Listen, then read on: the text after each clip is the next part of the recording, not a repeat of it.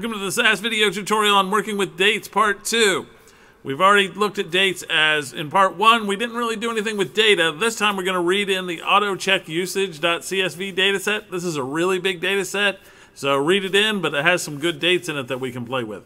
Okay, so the first thing we need to do is create a new dataset here. So I'm going to call this data auto 2. If I can type it today, auto 2.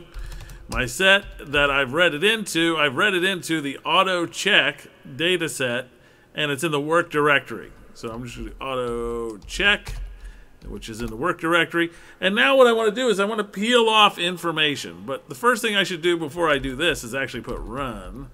And then let's look at the actual data so we can see what we're looking at. So we have a store, we have a date, we have a machine, we have a time. So here's our date, and if I click on here, I can get column attributes, and if you look at the column attributes, you can see that date is a YYMMDD10 dot. Okay?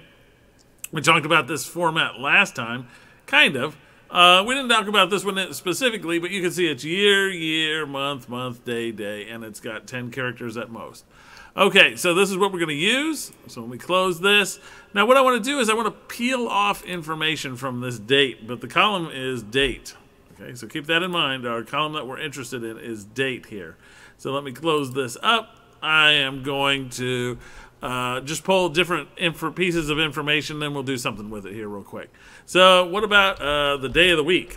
So we can get this if we wanted to. So if we wanted the weekday, that's what I'm going to call it. I'm going to put in here date.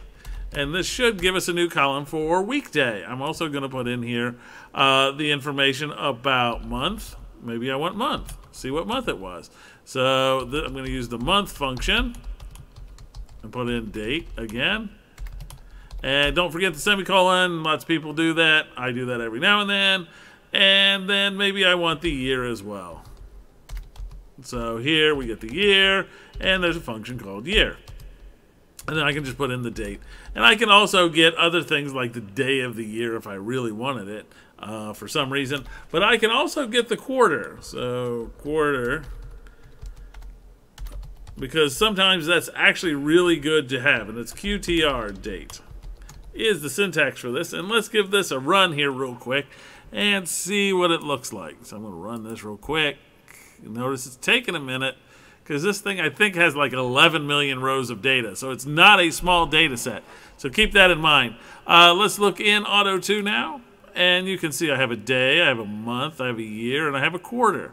And if you look in here, this is in January, so it actually makes sense.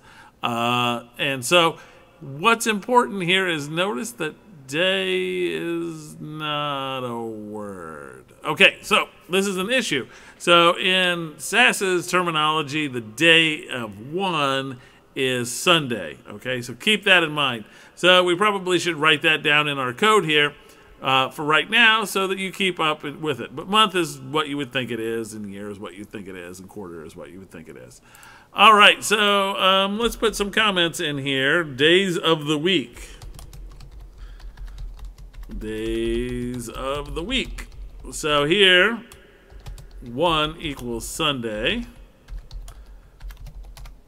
Star 2 equals Monday. 3 equals Wednesday. Oh, nope, Tuesday. Keeping you on your toes. Which comes first? Okay, 4 is Wednesday. And 5 is Thursday. And you can see I'm really slow at typing here, but hopefully you're typing along to get this code. So here's Friday, and 7 is Saturday.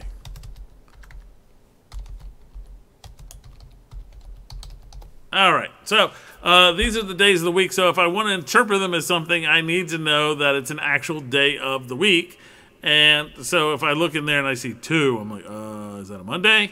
Yes, it's a Monday. Even though some people would prefer 1 to be Monday, it is what it is. Okay, so that's what we're going to work with. This is what we have in SAS. And let's just do something here really, really quick. and just to play with it, say, why did I do this?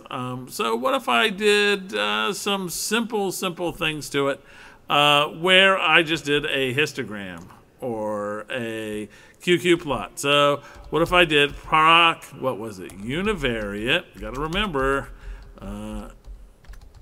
and our data is equal to auto 2, our variable that we're interested in, and this data set is the time here is how long it takes somebody to go through an automated checkout system. So about 2.5 minutes. So our variable is time, that's what we're interested in.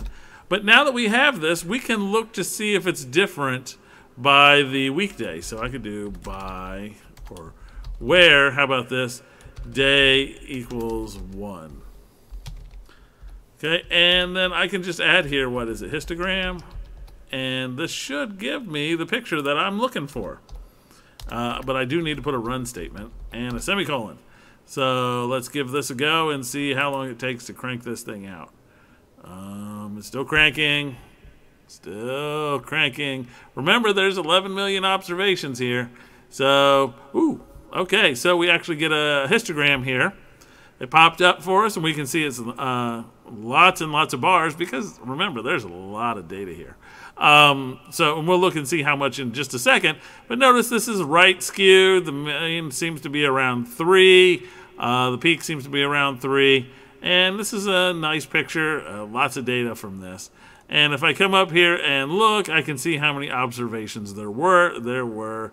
If I look here, over 1 million observations, 1.6 million observations. So anyway, this gives you an idea. Why in the world would I want to do this? Well, maybe I want to look at the distribution of Monday versus Tuesday, or one quarter versus another quarter. And I can look and see if there's any shifts on this by weekday.